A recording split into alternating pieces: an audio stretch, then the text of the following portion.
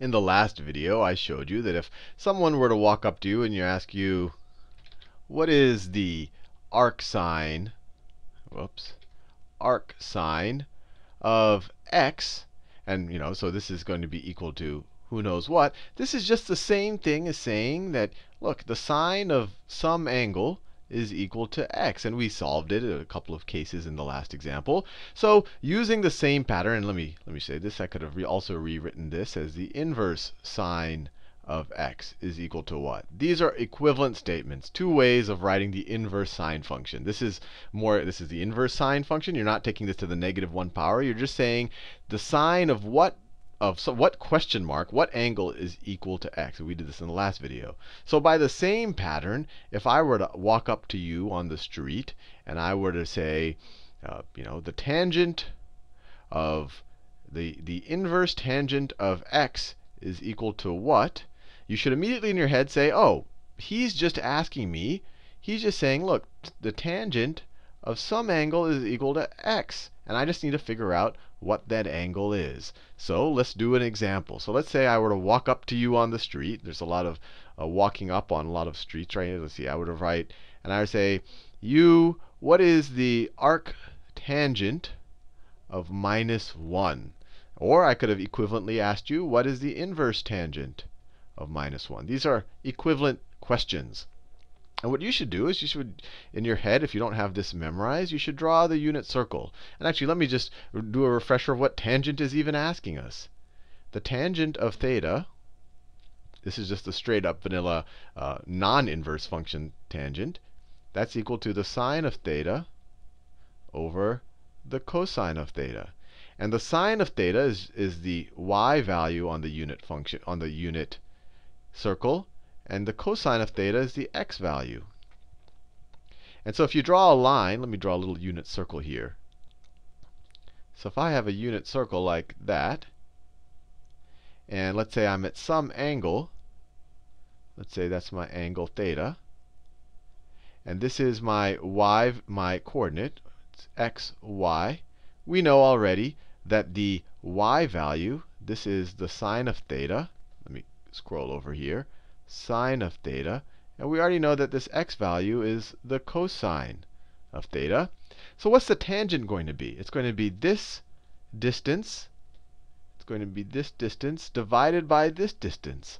Or from your Algebra 1, this might ring a bell, because we're starting at the origin from the point 0, 0. This is our change in y over our change in x. Or it's our rise over run. Or you can kind of view the tangent of theta, or it really is, as the slope of this line. The slope. So you could write slope is equal to the tangent of theta. So let's just bear that in mind when we go to our example. If I'm asking you, and I'll rewrite it here, what is the inverse tangent of -1? And I'll keep rewriting it, or the arctangent of -1. I'm saying, what angle gives me a slope of -1 on the unit circle? So let's draw the unit circle. Let's draw the unit circle like that. And then I have my axes like that. And I want a slope of -1. A slope of -1 looks like this.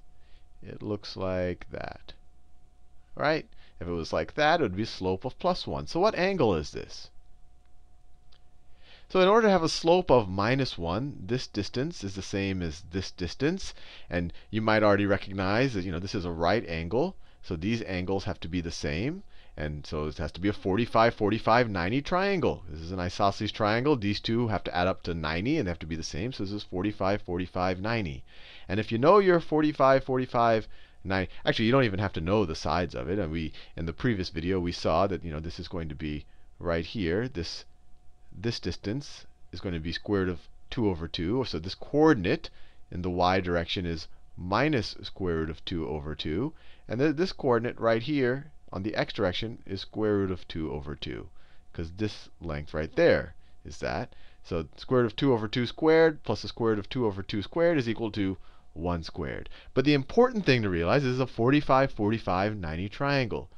So this angle right here is, well, if you're just looking at the triangle by itself, you would say that this is a 45-degree angle. But since we're going clockwise below the x-axis, we'll call this a minus 45 degree angle. Minus 45 degree.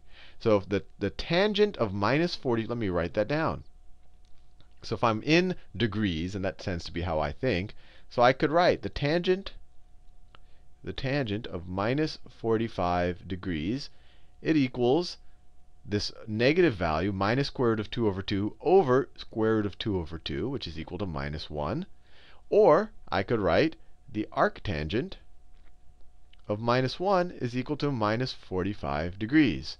Now, if we're dealing with radians, we just have to convert this to radians. So we multiply that times, we get pi radians for every 180 degrees. The degrees cancel out.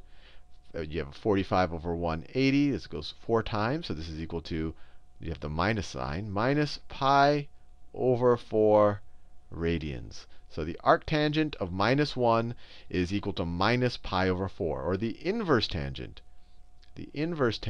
of minus 1 is also equal to minus pi over 4. Now, you could say, look, if I'm at minus pi over 4, that's there. That's fine. This gives me a value of minus 1, because the slope of this line is minus 1. But I could keep going around the unit circle. I could add 2 pi to this. Maybe I could add, I could add 2 pi to this, and that would also give me, if I take the tangent of that angle, it would also give me minus 1. Or I could add 2 pi again, and it would again give me minus 1. In fact, I could go to this point right here. And the tangent would also give me minus 1, because the slope is right there. And like I said in the inverse sine video, you can't have a function that has a one-to-many mapping. You can't, tangent inverse of x can't map to a bunch of different values. It can't map to minus pi over 4, minus pi over 4. It can't map to, 3, what it would be, 3 pi over 4. I don't know. It would be, well, I'll just say 2 pi minus pi over 4, or 4 pi minus pi. It can't map to all of these different things. So I have to constrict the range on the inverse tan function. And we'll restrict it very similarly to the way we restricted the inverse sine range. We're going to restrict it to the first and fourth quadrants. So the answer to your inverse tangent is always going to be something in these quadrants.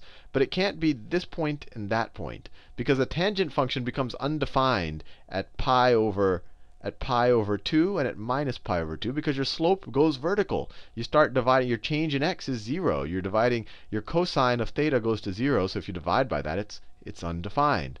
So your range, let me write this down. So if I have an inverse tangent of x, I'm going to, well, what are all the values that the tangent can take on? So if I have the tangent of theta is equal to x, what are all the different values that x could take on? These are all the possible values for the slope. And that slope can take on anything. So x could be anywhere between minus infinity and positive infinity. X can pretty much take on any value. But what about theta? Well, I just said it. Theta, you can only go from minus pi over 2 all the way to pi over 2. And you can't even include pi over 2 or minus pi over 2, because then you'd be vertical.